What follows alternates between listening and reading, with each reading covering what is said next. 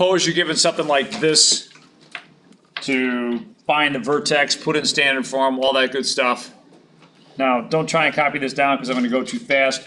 Watch the video maybe later.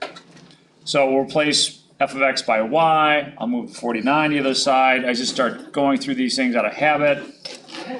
I factor out the 4 because I know I need to complete the square, and I want a 1 in front of my x squared term. Great. I got a minus 49 over here. Now, to complete the square, you take half of this middle number. So that's half of negative 7. That gives you negative 7 over 2. That's kind of like the first step.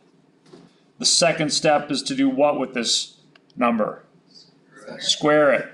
And when I square it, I square the numerator and I square the denominator. I'll do the denominator, you do the numerator. What do we get here? 49. Good. So I'm going to put 49 over 4 in here.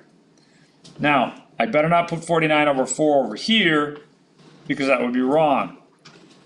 I've really changed the right-hand side by 4 times that much. 4 times this is what? 196. 196 divided by 4 is 49. So oddly enough, the 49 here and the 49 here cancel.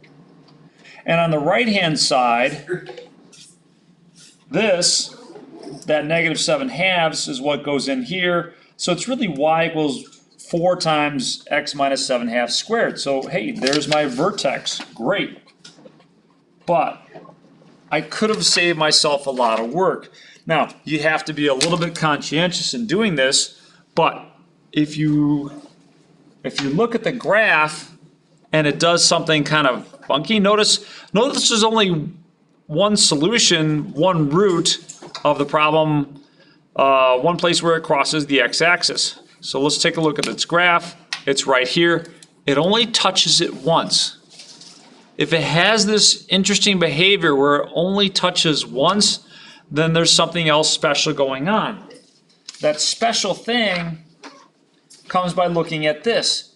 If you were to square out a minus b, you might recognize a pattern here. It turns into a squared minus 2ab plus b squared. The end terms are perfect squares. That's what should catch your attention. Let's take a look at this. Well, 49 is a perfect square, right? I mean, that's just 7 squared. No big deal there. But how about the other term? Is that a perfect square? What do I square to get 4? 2. What do I square to get this? X. So what you want to do is see, does the middle term line up? If you take negative 2 times 2x times 7 and get the middle term, in this case we do, hey, that means that this can be factored. It's a perfect square. It's 2x minus 7 squared. So if you see the end terms are perfect squares, then see if it can't factor as maybe, a minus b squared or a plus b squared would be pretty similar, just a positive here. But if these end terms are squared, check to see that the middle term fits this.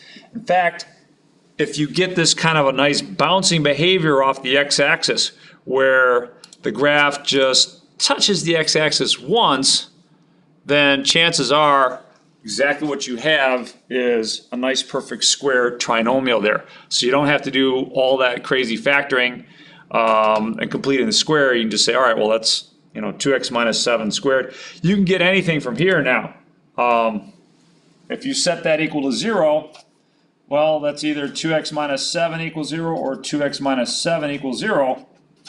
There's really only one place that can happen, and that's x equals 7 halves. So it solves pretty quickly from there, but it's helpful to notice that these two terms are perfect squares. All right, good luck with that. Keep up with the homework, and see ya!